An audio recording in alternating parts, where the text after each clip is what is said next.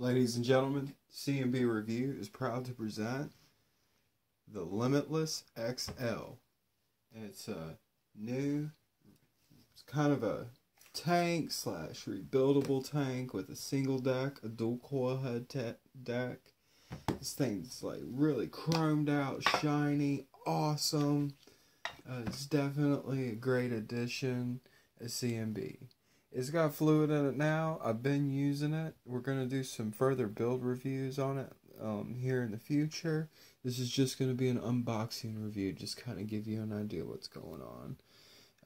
Inside of there, I doubt you can see it, but it's got one of those quad coil heads like the TFV8. The airflow is adjustable on the bottom. And this is just, it was wicked looking, saw blade looking deal right there. It's so cool. And obviously, you can look and you can see XL. It's really over the top where the coil is right there. You can fill it up by just taking the top off, like so. Fill it up through that ring right there. Don't get down there. And it also comes with another piece you can screw right here on the top, and it's flat but with a 510 drip tip adapter, and you can put whatever tip you want in there at that point. That's 510. The other piece is chrome. It does seem to get a little hot if you vape at very high wattage. This coil head says it's rated for 260 watt. And it really is rated for 260 watt because we've run it up at 220 and it hasn't burnt at all. It's been great. I've used it a week since we run it at 220, and I usually run this at about 100. It's been doing great since then. Now the tank's got some other features here, but let's see what else is going on. You got replacement glass. It's a great big huge glass. I mean, it's like right here next to it. It's just huge. Compared to the TFV8, side by side. I mean, it's a little tiny bit shorter, but the fluid capacity goes all the way to the bottom. But there isn't like a whole bunch of space because the air canal is way bigger than the TFV8's. The airflow chamber is also, you got a port here and port here on the TFV8, and on this side you got 3 big holes. Airflow is like way over the top compared to the TFV8. Otherwise, spare glass, bag of O-rings. You can change all the O-rings in here and change it to red, which is really cool. It does have a 510 drip tip in here and a little bag of cotton. Comes with one of them little comes with one rebuildable coil head, and this rebuildable coil head has a nice little space Clapton build in it. That's very nice. All you gotta do is put cotton in it, tuck it, and go. It reminds me a lot of a TFV8 rebuildable coil head on this one.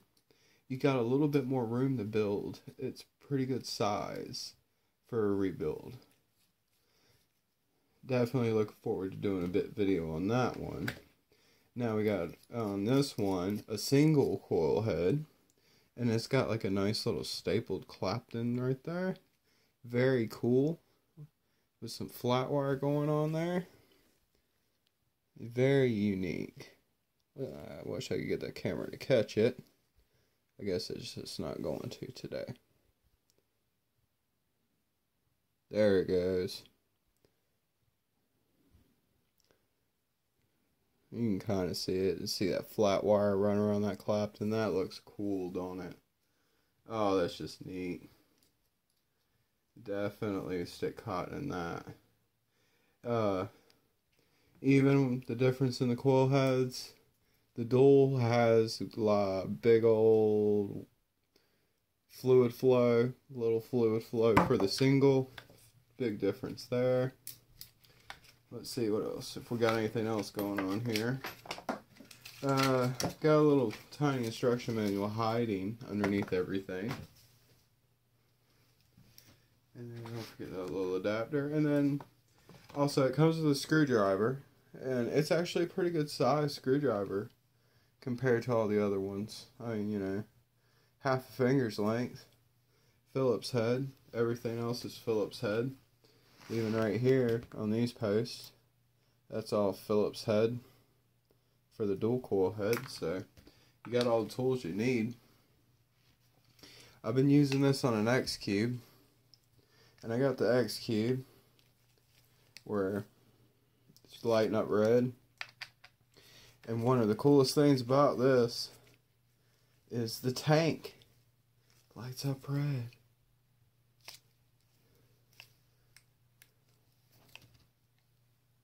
Isn't that cool? So now the X Cube, and it's the same color red as that LED red, and it lights up all together. I love the way this looks and the way it feels. It's just so cool being all chromed out. Very, very cool. And also, the tank is just marvelous. Definitely finally have a tank that would compare to the TFV4 and the TFV8.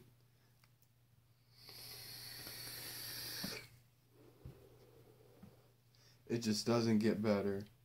I'm going to do 2 or 3 more videos on this Limitless tank, just as far as building the coil head and everything else.